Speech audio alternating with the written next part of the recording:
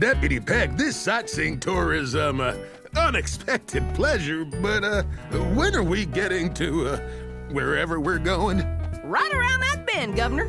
And on account of this Founders Day surprise being so special and all, I'm gonna blindfold you to make it extra surprising. Governor Groundhog, happy Founders Day! My, what a lovely log. Oh, sorry, Governor. Your surprise is this away. It's magnificent. A monumental testament in stone to my beloved ancestors Mariah and Jebediah Groundhog, who founded nice and friendly corners. And I don't look so bad myself.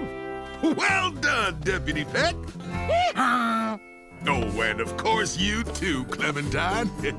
Would you like to pose with it and I'll take your picture? Grand idea, Deputy, grand idea. Deputy Peck stopped the train? That's right, Sheriff. Then he led the governor towards Rocky Ridge. Rocky Ridge? Why would he take him to those Badlands? I better go see what he's up to. I'll be back soon, folks, with Peck and the governor.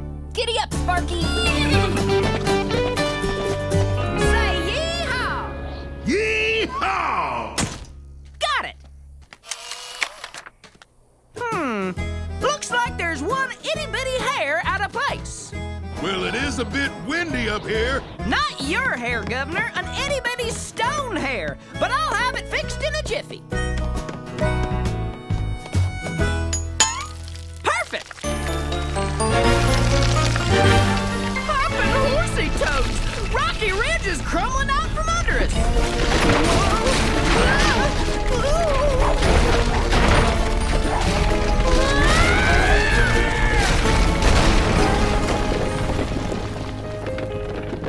Now, Governor, no need to panic. I know just what to do.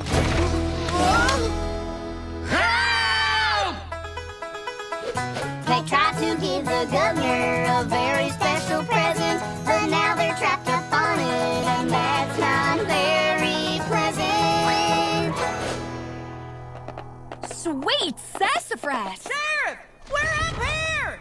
Peck? Governor? Howdy, Sheriff. I suppose you want to know how, well, you see...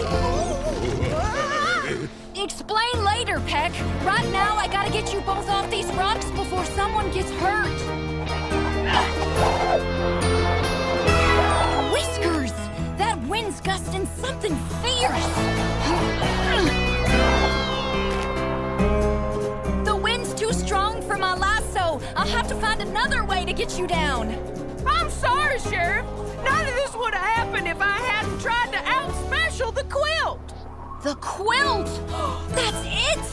Hold tight, fellas. I'll be back faster than lightning across the prairie. Let's go, Sparky.